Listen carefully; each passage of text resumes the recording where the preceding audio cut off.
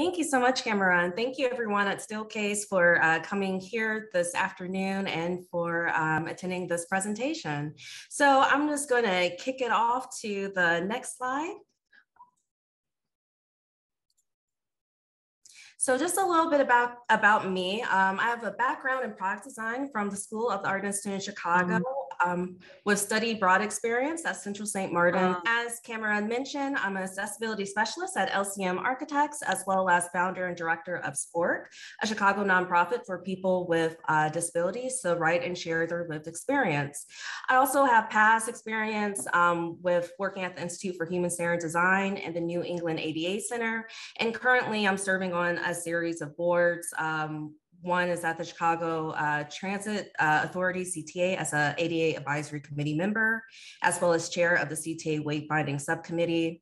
I'm also an appointed member of Governor Pritzker's Blind Services Planning Council and a fellow and member of Disability Lead, as well as a new member to Equip for Equality Protection Advocacy for individuals with mental health. So we can just kick it off and get started. And I'm going to show you guys a little snapshot of what we're going to cover today. So we're going to start with the ADA disabled community history, and we're just going to work our way down to how words, tone, and descriptions matter, to how that informs design and disability. And then I'm going to throw a few resources y'all way. So the ADA, and then we can just skip on to the next one. Thank you. And so nothing about us without us, which is a motto that is held very dearly by the disabled community, and is very fittingly so, because this is a political motto that helped establish Poland's 1505 constitutional legislation.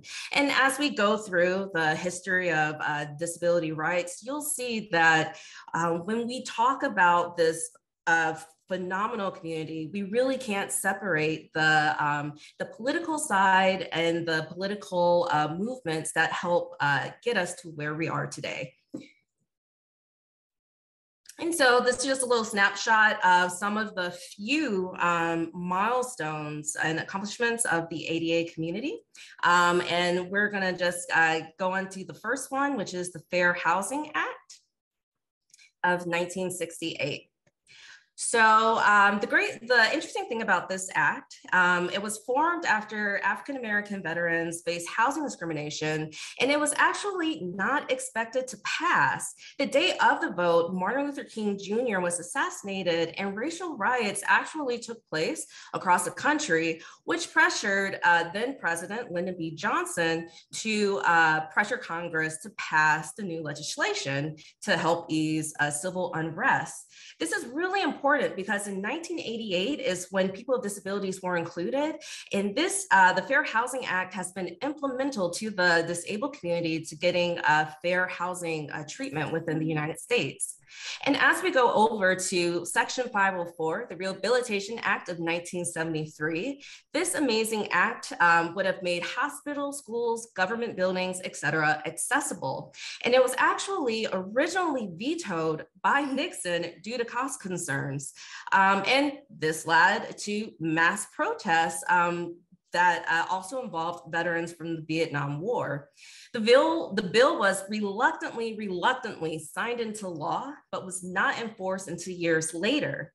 And it really should be pointed out that there is a very strong and distinct link between the civil rights movement and then the movement that we're going to see within the disabled community from the 70s, 80s till now.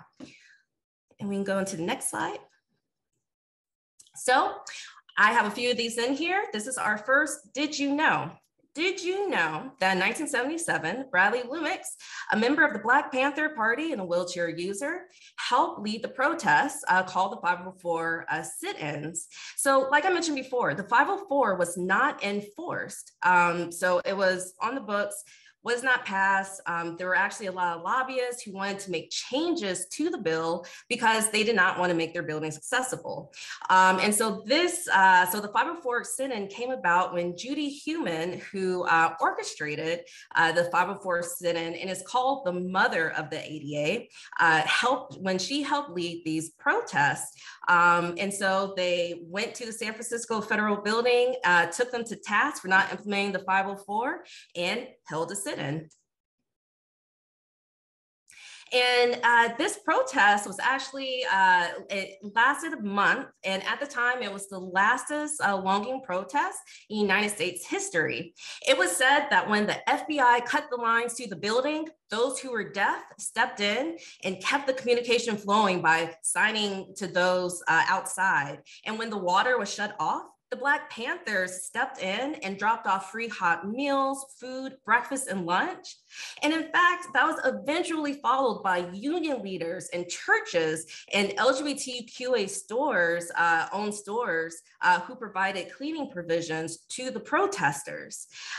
So after 26 days, almost a month of being in this building, without any resources, the care worker attendance that people were used to, without any of these provisions, they got the United States government to eventually implement Section 504 in all federal programs and institutions. And once again, I can't stress how important this sit-in was, because it actually helped pave the way for the 1990 Americans with Disabilities Act. And so we go into ADAPT, which actually got started in 1973, formerly known as Americans with Disabilities for Accessible Transportation. It was started by 19 young people with disabilities who were incarcerated in nursing homes for most of their lives. And when they moved into their own apartments, they realized that in the community it was not built for them. They came across a lot of barriers. In 1983, they started one of the many protests, We Will Ride, where they would get out of their wheelchairs and block buses to help drive home the fact that there was no policy for public accessible transportation, and that in that they were being left out. And then that leads us over to the American with Disabilities Act, or the ADA. It was modeled after the Civil Rights Act and the 504 of the Rehabilitation Act. And President George H.W. Bush signed this into law on July 26, 1990. Tomorrow, the ADA will be only 32 years old. And I keep saying this, but it's important to keep in mind that the ADA, on top of everything that I've gone over, it's all about equal opportunity in law for people with disabilities. So we can go on to the next slide. So our next, did you know? Right before the ADA was passed, there were still a lot of inaccessible discrepancies and discrimination for people with disabilities. And so on March 13th, 1990, 60 demonstrators showed up to the US Capitol building. They cast aside their wheelchairs and other mobility aids and crawled up the Capitol steps. That is 83 stone steps that these people crawled up on their hands and knees to demonstrate and show that the government was inaccessible for them. Go to the next slide, please. In fact, during the Capitol crawl, we see this little girl here with the bandana. That is Jennifer Keelan Chaffins. She is a wheelchair user from cerebral palsy and was one of the youngest demonstrators at the Capitol crawl at only 8 years old. She was caught on camera as she was crawling up those 83 stairs as saying, "I will take all night if I have to." After the crawl, Jennifer said, "I didn't crawl all those steps for me. I did it for all the kids so that life can be better for us as we grow up." Jennifer is now 39 years old. Once again, we're talking about something that happened relatively recently in our time frame, the ADA is only 32 years old. If we can go into the next slide, please.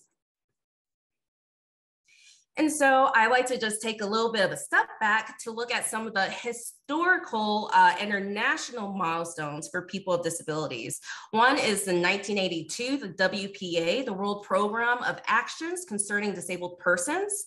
The program restructured disability policy into 3 areas: prevention, rehabilitation, and equalization of opportunities. And then we have the Convention on the Rights of Persons with Disabilities, the first human rights treaty to be ratified by the European Union, and it was directly inspired by US leadership in recognizing the rights of people with disabilities. The convention has been implemental at large to the international disabled community. They have set some amazing principles for other nations to follow. I'm going to the next one. And so, we talk about the history, and I think that sometimes people forget just how large the disabled community actually is. According to the World Health Organization, the disabled community is the world's largest minority group. 1 billion people, or 1 in 7 people on Earth, has a disability. Next slide, please.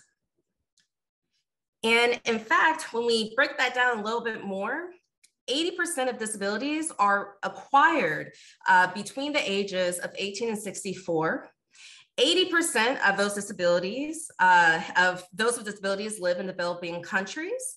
In 8 years, is the average of how long 8 years. So an individual will spend on average about 8 years of living with a disability. And that's for everybody over the age of 70. It is statistically guaranteed that you are going to spend about 11.5% of your life once you pass the age of 70 living with a disability. And it should also be noted that women with disabilities in most countries have double discrimination and concerns just for the simple fact that they are a woman with a disability. Next slide, please. Thank you. And then when we take it on home to the United States, 26% or 1 in 4 of adults in the United States have some sort of disability. And the American South is actually where the highest percentage of people with disabilities live. And fun fact, depression is actually the #1 most common disability in the US. So once again, when we're looking at disability from a micro and macro level, this is something that is very common and prevalent, and should be kept in mind as we just look at human rights and just general issues. The topics or the concerns of people of the disabled community is one that it hits home, and it will hit home. So next slide, please. So our next, did you know? Did you know that it used to be illegal to be disabled in public? Yeah, it's true. It was enacted and actively enforced between the American Civil War, 1867, and World War I, 1918. Ugly laws were put on the books to outlaw the appearance of those who were diseased, maimed, mutilated, or any way deformed so as to be an unsightly or disgusting object. This is a direct excerpt, by the way, from the Chicago Code of 1881. Next slide, thank you. And Chicago was actually the last city to repeal its ugly laws. And that didn't happen until 1974.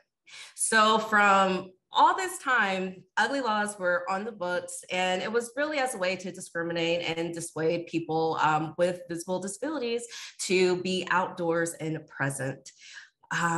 So when we look at these laws, and when we look at where the disabled community has come from and is coming from, it's really, really important to remember that we live in a history where being disabled, having a visible disability was enough excuse for you to be fined. And so when we look at the progress that we've made now, it really is coming from a place of a great concern and discrimination. And, you know, it's important to also note that since 2000, there have been 181 countries that have passed disability civil rights laws that, once again, have been directly inspired by the ADA. And this is according to the Disability Rights Education and Defense Fund. So as you can see, a lot of the laws that have been put on the books and a lot of continents and countries have been put on the books fairly recently. And in fact, if you look at South Africa, the Code of Good Practice, there is no separate disability legislation. So that is the only code of protection of guidance for people with disabilities, which is the key aspects of employment for people. And when you look at the continent by how many people with disabilities actually live within the continent, once again, we're not talking about a small number. We're not talking about minority in any sense. You know, we're talking about millions upon millions of people who have a disability, who are living within the world, and some of the places that they live actually don't have strong enough legislation on them to guarantee them rights. And it should also be noted that only 26% of the 193 constitutions explicitly guarantee the right to health to people with disabilities. So a lot has been accomplished, but there is still a lot that needs to be done. Next slide, please. Which leads us to current community concerns, or what I like to call the duality of being disabled, the cause and effect. So we're just going to look at just a few of those concerns: safety, healthcare, education, and employment. So for instance, safety. In some countries, up to a quarter of disabilities result from injuries and violence, which also means that people with disabilities are 4 times more likely to experience violence. A quarter of all people with disabilities cannot afford healthcare, and those who are within the system are 4 times more likely to be treated badly. And then when we look at education, 90% of children with disabilities in developing countries do not attend school. And the global literacy rate for adults with disabilities is as low as 3%. And then lastly, employment, 386 million of the world's working age people have a disability, but employment among people with disability is as high as 80% in some countries. And so, you know, there's a lot of reasons for these discrepancies, and we're gonna actually slide onto the one of the reasons, which is attitude, no terminology. Words, tone, and descriptions matter. Oops. I'm sorry. Oh, thank you. And so the next quote is one of my favorite quotes. It comes from Tom Harkin, the author of the ADA and its chief sponsor in the Senate. He said, as I often said in the past, the biggest barriers for people with disabilities are not the physical barriers they have, but the attitudinal barriers. And it should be kept in mind that Mr. Hawken, he does not have a disability himself. Actually, he has a brother who is deaf. And when Harkin delivered part of his introduction speech, it was in sign language, saying it was so his brother could understand. So this is a really good example of someone using their position of power to help others with disabilities, although they themselves are not disabled. We're gonna go to the next slide, please. Thank you. Oh, I'm sorry, is that the next slide? Oh, thank you. And so this leads us to the World Health Organization and how they define disability. They say that disability, in a nutshell, occurs in this interaction between a person and their functional ability and the environment. And so a few examples of what those barriers look like can kind of be broken down between these. Next slide, please. They can be broken down between attitudinal which is behaviors, perceptions, and assumptions that discriminate against people with disabilities. Communication occurs when sensory disabilities have not been considered. Physical, structural obstacles in natural or man-made environments that prevent or block mobility or access. Policy, frequently related to a lack of awareness or enforcement of existing laws to make activities accessible for people with disabilities. And then lastly, technology occurs when a device or technological platform is not accessible. And what we're going to focus on during this section is actually attitudinal. And I think it's really important to, this quote always comes to mind whenever I go into this part of the attitudinal. It's from Freud. It's words have a magical power. They can bring either the greatest happiness or deepest despair. And as we go through the next few slides, you're going to understand why that is so true. Next slide, please. Thank you. Oops. So the first antiquated term that we're going to start off with is cripple. So I want to say that many people with disabilities are, in fact, actually seeking to reclaim this word as their own. This is one of those words that is seen as an identifier and a unifier, identifies a person to the group, and people feel that it also unites them to that group. And there are, I'm not sure if for some of you might remember the hashtag Crip vote that was going around during the last election, but this is one of those words that is trying to be reclaimed. This does not mean in any ways that anyone outside of the disabled community has the right to use this word, especially in reference to someone else who is disabled. This is a generational terminology. People who were born during the time where cripple was a very prominent and used word to describe someone who's disabled, if they themselves have a disability, it's fine for people to call themselves and identify themselves how they feel comfortable. Once again, though, if you do not have a disability, especially in a work environment, cripple is really considered antiquated and old term use. Instead, if you're trying to grasp for a word to use outside of cripple, I would just say use disability. Next, thank you. The next word is deaf and dumb. I'm pretty sure that most of us have heard of this. Did you know that this is actually coined in 355 BC by Greek philosopher Aristotle? He linked intelligence with hearing. And as you can see on the slide, he was quoted as saying, "A person's destitute from birth of either sense, the blind are more intelligent than the deaf and the dumb." This is the power and destruction of words, because as we know, this is a term that is still used today. People drop it, in conversation more often than I would ever like to hear. And it's completely an incorrect statement. It's an incorrect term. If you are trying to figure out what to use besides deaf and dumb, please just say deaf, non-speaking, or non-verbal. Please strike deaf and dumb from your vocabulary. Next is handicap. So I do want to say, as you probably saw with cripple, I'm putting up here the verb and the adjective, which these come directly from Merriam-Webster dictionary. These are their definitions. And it's really important to keep in mind the verb and how it's used when it's talking about an object, and then how it's used when it's talking about a person and how it's applied.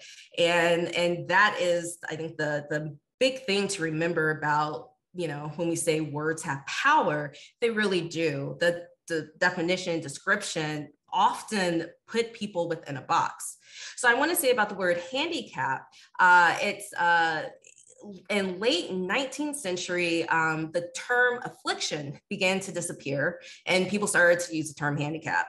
And, afflicted used to mean grievously affected affected or troubled by a disease. So, you know, in comparison, handicap was considered a step up in terms of a humanizing term. And the popular origin story that people often associate with handicap is that during England, during King Henry VII's reign, the soldiers who were unable to make a living for themselves after the war were forced to go on the streets and beg with a cap in their hand, begging for coins. Actually, the background of the word is not that exciting. It's a late 19th century word that comes from a game called Hand in a Cap. It's a game of chance. If you are grappling again to figure out another word to use besides handicap, use accessible, disabled. So instead of handicap parking spaces, accessible parking spaces, etc. It's a little bit more, it's a better word to use. Next slide, please. And then, of course, we're going to go into wheelchair bound or confined to a wheelchair. I just want to say to everybody, wheelchair users aren't bound to their chair. It's simply a device that gets them from point A to point B. To overly use such words as wheelchair bound, et cetera, just really perpetuates a negative stereotype. And instead of wheelchair bound, I implore you to use wheelchair user instead. It's one of the better words to use. And then the last word, the R word. So this is one of the worst words that you could possibly use within the disabled community. It's incredibly offensive. I do want to say a little bit about the background of the word. It was introduced as a neutral term by the American Association on Mental Retardation in 1961. And it was actually adopted by the American Psychiatric Association into their DSM, their Diagnostic and Statistical Manual for Mental Disorders. Over time, the R word came to be used as an insult. I know most of us have probably heard it used as mainly an insult, and it's been tossed around as a synonym for stupid, dumb, idiot, and it's actually now considered a slur and hate speech. This, if out of all the words that we go over, antiquated words that we've gone over, please strike this from your vocabulary. In modern times, there's no real place for this word, especially when you're talking about somebody who might have a developmental or intellectual disability. Just keep that in mind. Next slide, please. And so, which kind of brings us into what new words can we bring into the conversation, right? We went over the history of people within the disabled community, and now we've gone over words that are really antiquated and generational and need to be taken out. The good news is that there's kind of a nice set of words that we can use to help describe people with disabilities. And actually one term that I think is incredibly important is functional limitation. Functional limitations can lead to a disability. And an example of this is, at times, I wear glasses to help me see. I'm not wearing them now. I wear glasses, which is considered a functional limitation because I cannot operate the same way with my eyes as intended. And as my eyesight gets worse, and if I lose vision, I will have a disability.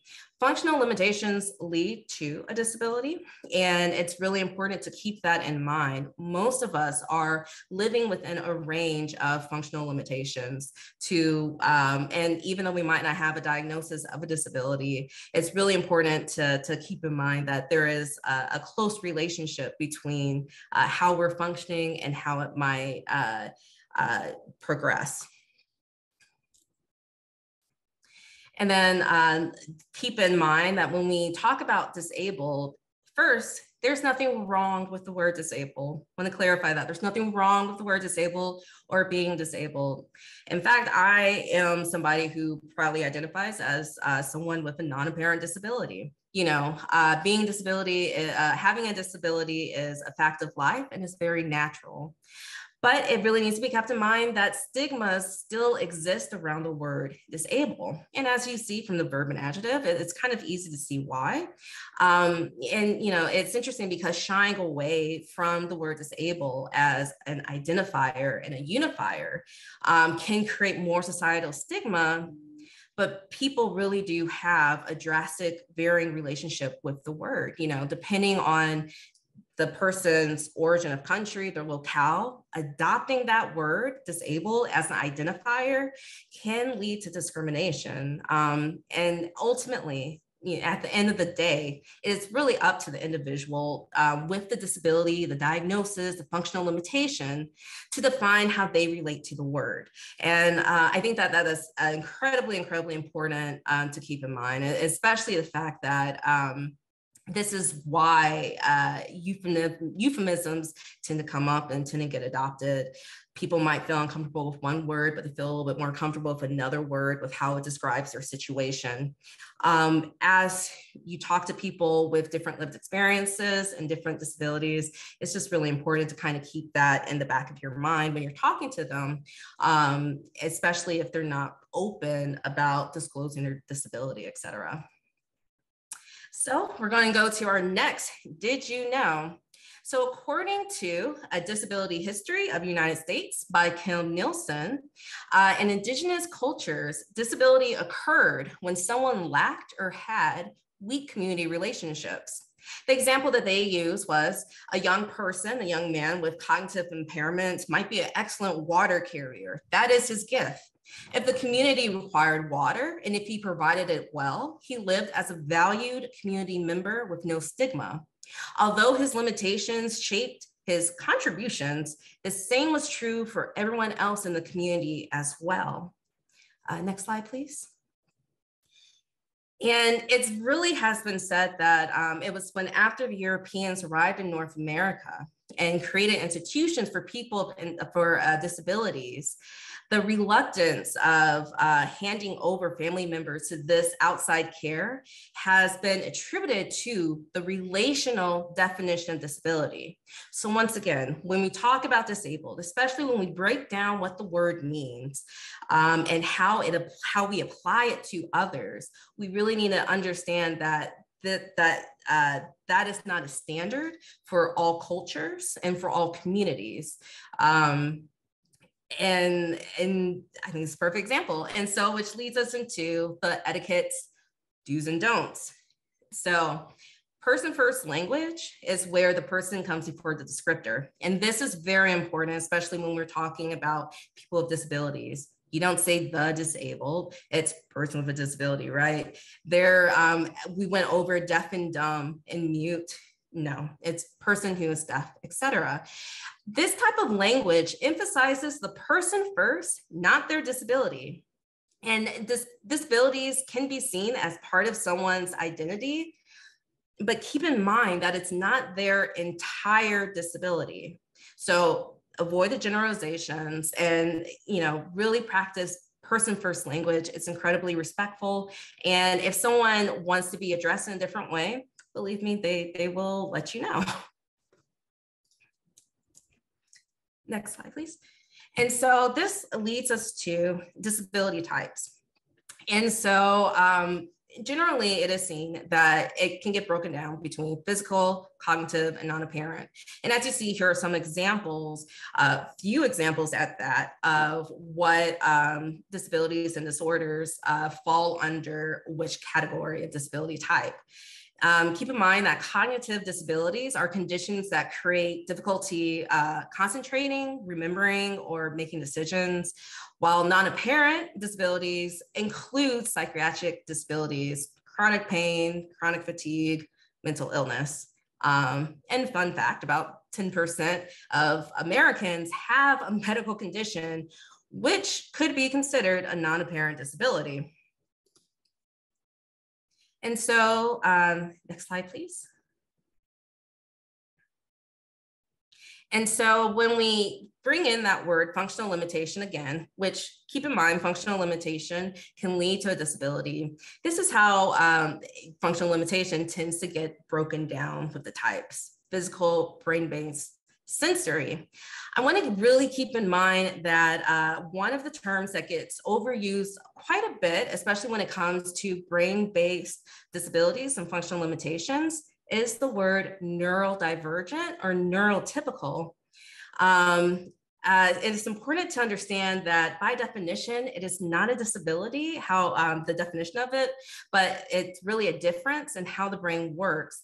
And the word neurotypical more often is used to describe people who are autistic or people with autism, but it's a misleading umbrella term that really gets used for learning developmental disabilities and mental health. And some organizations and most people have an issue with the word because it's been now used as an alternative to the word normal.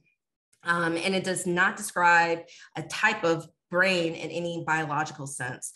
And so, you know, a person cannot be neurodiverse. It really is about a group. And so it's just really important to keep in mind that when we're talking about labels, right, and how we're defining others and defining ourselves, that we understand some of the nuances and the labels that we use and why others might be reluctant to have those labels adhere to them. Next slide, please. And then it should also be remembered that there's health transitions, right? As we grow and get older, there are a number of ways that we can experience a disability, either as congenital, acquired, temporary, permanent. And, you know, really keep in mind that 80% of disabilities are acquired between the ages of 18 and 64. And again, about 8 years of our lives, if we live 70 and over, it's going to be spent with a disability. So understanding how that relates to us is incredibly important. And that also keep in mind that more than 46% of people aged 60 and over have disabilities. So we're talking about aging population as well. More than 250 million older people experience moderate to severe disability. This is all to say, disability is a very natural part of life.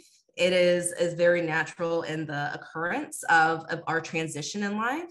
And it's really, again, important to understand how we relate with our lived experience to disability as a whole. So a few tips. Speak directly to a person with disability, not to their companion or sign language interpreter. I see this happen quite a lot. And I know that people tend to be very well-meaning, but please speak directly to the person who has disability. And adults with disabilities are adults. Again, something I unfortunately see quite a bit. I see people tend to tone down or baby down how they talk when talking to somebody who might have a mental health or cognitive disability. Unless you know the person and you know that that's how they prefer talking to, please don't make it a habit to kind of baby your talk when you're talking to people with disabilities. And then also please keep in mind that people who have psychiatric disabilities have different ways of coping with their disability. So just a lot of times we see someone act out in a way that we think is atypical and then we judge them or, you know, and that's how assumptions and discrimination, you know, just can start. If you see somebody who's acting what you think is a little bit, you know, what you might consider different or whatever, just please keep in mind that that might be their way of coping with whatever they're dealing with at the time. And then lastly, if you're unsure of how you should interact with a person with disability, just ask them. Most people actually are very happy to be asked directly about how interaction can be improved, or, you know, it really is one of those best practices. We'll tell you if there's something wrong, but please ask us and we'll tell you. And then this goes into disability and design. Inclusive, universal, thoughtful design. And so this is from Judy Heumann, remember the mother of the ADA. Part of the problem is that we tend to think that equality is about treating everyone the same when it's not. It's about fairness, it's about equity of access. which leads us into the principles of universal design. So these 7 principles of universal design were developed in 1997 by architects, product designers, engineers, and environmental design researchers led by the late and great Ronald Mace. Using these principles of universal design can really help better understand how good, thoughtful design can affect us all. And so we're just going to go through the 7 principles real fast. Oops, go back one. There we go. So the first one is equitable use, usable by people of diverse abilities. So the example that we see here in the picture are power doors with sensors. If you're a person in a wheelchair, use mobility device. If you have a cart full of groceries, or if you are a mother with a big pram with bunch of kids in it. Power doors are an amazing function that creates equitable use for all. The next one is flexibility in use. So it accommodates a wide range of individual preferences and abilities. And so the example that we have here are large grip scissors used to accommodate so that you can use them with either hand going in either direction. It helps with repetitive tasks. It does not discriminate against how you actually use the item. It is still functional and perfectly fine no matter how you adopt it to your use. The next one is simple and intuitive use, easy to understand regardless of the user's experience, knowledge, skills, or current concentration level. I'm sure most of us have seen these along campuses or hospitals, those large emergency call buttons. They're usually signified by a plain color, and the button is usually signified by red or yellow. It's easy to use. If you don't speak the language where the box is being presented in, you can typically put 2 and 2 together about the use of how you need to access it. Simple and intuitive, everyone can use it. Next is perceptible information, easy to understand regardless of the user's experience, knowledge, language skills, or current concentration level. So I'm sure some of us may not have these phones still, but if you do, it's a great phone. I actually really like these. Smaller flip phones where there's the bumps on the lettering. People who are visually impaired, typically before smartphones became really popular with their built-in accessibility preferences, these smaller flip phones with the dots made it easy for someone who was visually impaired to locate the buttons and keep track of the number that they're calling. Perceptible information, very easy to use. Tolerance for error minimizes hazards and the adverse consequences of accidental or unintended actions. This is actually one of my favorite principles because I love the idea of when the tolerance for error is built in products. The example that we have here in the picture is one of those trip trigger nail guns. You have to activate the safety before you can actually pull the trigger and nail the gun. Once again, I love products that do this because it takes out the risk of injury if you mess up. And tolerance of error, human error, should always be built in when we're looking at designs. Next one is low physical effort, can be used efficiently and comfortably and with a minimum of fatigue. And so the great thing about this principle of design is that it actually incorporates part of the ADA. And the ADA says that operable parts shouldn't require twisting or pinching or turning of the wrist. Low physical effort takes that into mind, and it brings into a bit more of a design understanding of what that looks like. And so the example we have here is a door lever that you can use with a closed fist, which is much easier to use than the typical door handles that we see that are round that you need to grip and turn. And then the last one is size and space for approach and use. Appropriate size and space is provided for approach, reach, manipulation, and use regardless of user's body size, posture, or mobility. Once again, this sneaks in some of those great ADA requirements about maneuvering clearances and approach, and it really applies it across the board of how you can use it when in this example, approaching a subway gate when you have to leave. So wonderful, wonderful principle. And so, did you know that about 19.9 million people have difficulty lifting and grasping? So this is not people with disability. This is people as a whole. 19.9 million people as a whole have a difficult lifting and grasping. These are, by the way, 2012 statistics from, I believe, from the WHO. So that number has gone up. So when we think about this, people who might have issues with grasping a glass or a pen, when we think about the principles of design, we're really thinking about low physical effort, right? And then the flexibility in use. And then next slide, please. And then just kind of break it down a little bit more, right? When it comes to physical, 18% of adults have serious difficulty walking or climbing stairs. And so if we're thinking about remembering that functional limitations can lead to a disability, and then if we're thinking about the 7 principles of universal design, you know, some people who have physical concerns like this can really benefit from the principles of equitable use, size and space for approach and use. Same with brain base. Those who have difficulty concentrating, remembering, or making decisions really benefit from the principles of design that go around simple and intuitive use and tolerance for error. And then we have sensory of difficulty hearing and seeing, which once again, as we talked about before, perceptible information from the universal design helps kind of bring that to head of how all 7 principles work within functional limitations, work within the statistic of human limitations, and still provide design that is accessible and equitable. So, including the disabled community. So we talked about the community, we talked about the language that needs to be struck from our conversation. We talked about universal design.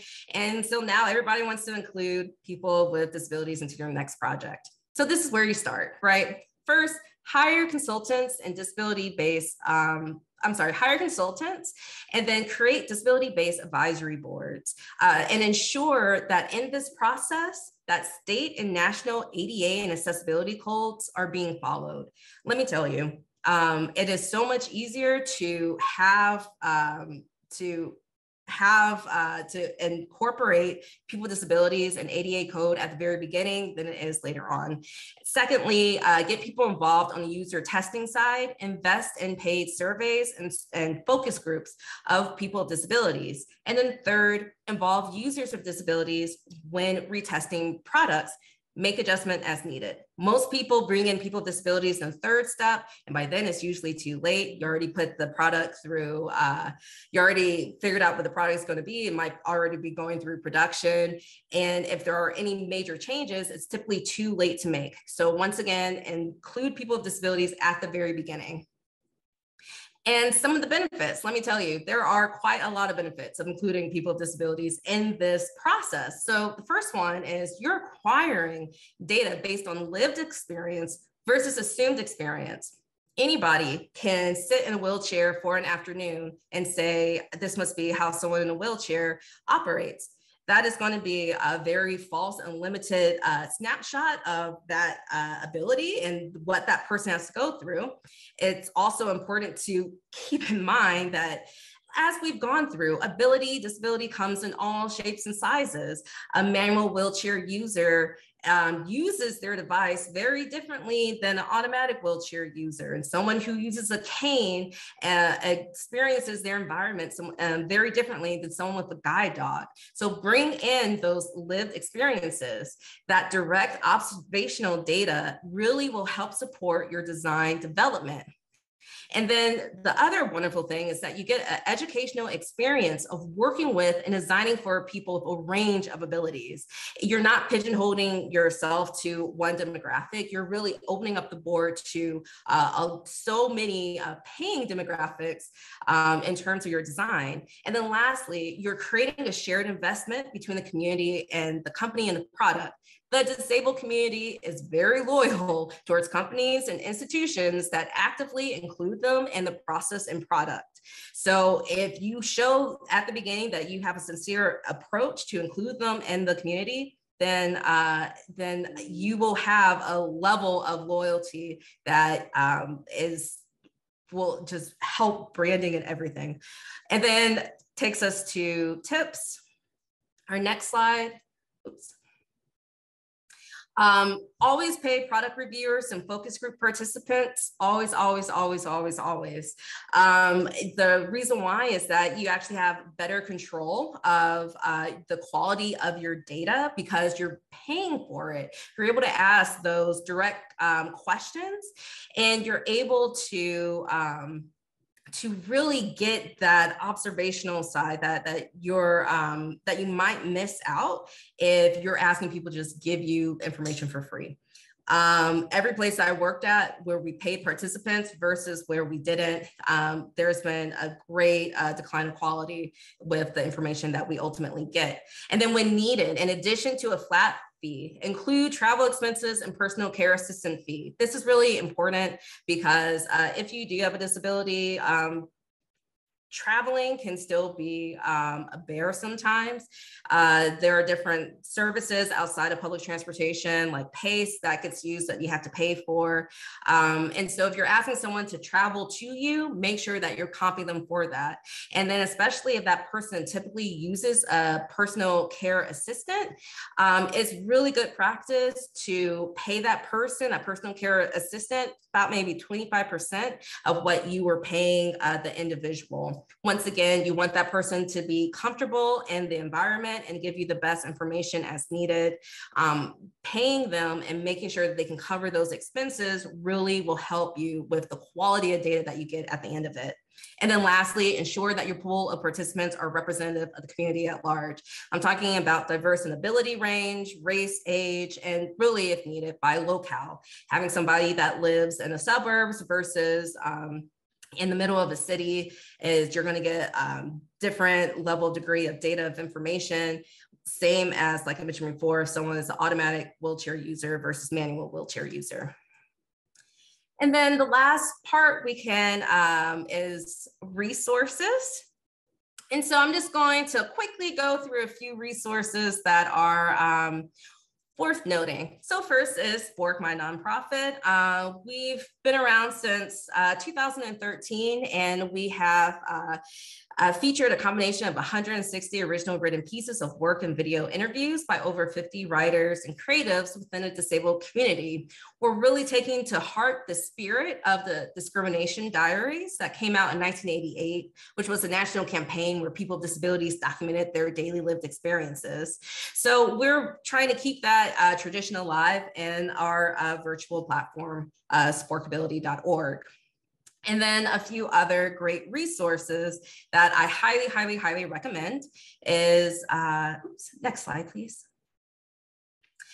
Is A Disability History of the United States by Kim E. Nelson. Fabulous book, please pick up, Universal Design and Methodology Approach. All the way to the top. This is a wonderful children's book. If you have any kids, this is a wonderful children's book that covers the ADA and actually talks about Jennifer, the little girl at the beginning of the Capitol crawl. It goes about her story. And then, of course, if you have not seen Crip Camp, which is a phenomenal documentary that's on Netflix, won quite a few awards, please watch it, especially before tomorrow's ADA Day. And then we have wonderful organizations like the ADA National Network and volunteer opportunities. The reason I put volunteer opportunities is working with people with disabilities is truly a highlight, and one of my personal proudest moments is when I get to be able to be involved with people who function in a different way than me. Be able to get some of that experience you can get through volunteering. So you can go to volunteermatch.org, find different nonprofits in your areas that assist those with disabilities, and please see who you can assist. And a few of our references, that statistics that were used throughout today. And that is it. Thank you, everybody. I know we went over quite a bit today, But, oops, I'm sorry, can you go to the last slide? I know we went over quite a bit today, but if during the Q&A, if you have any questions that come to mind, please feel free to email me at whitney@sporkability.org.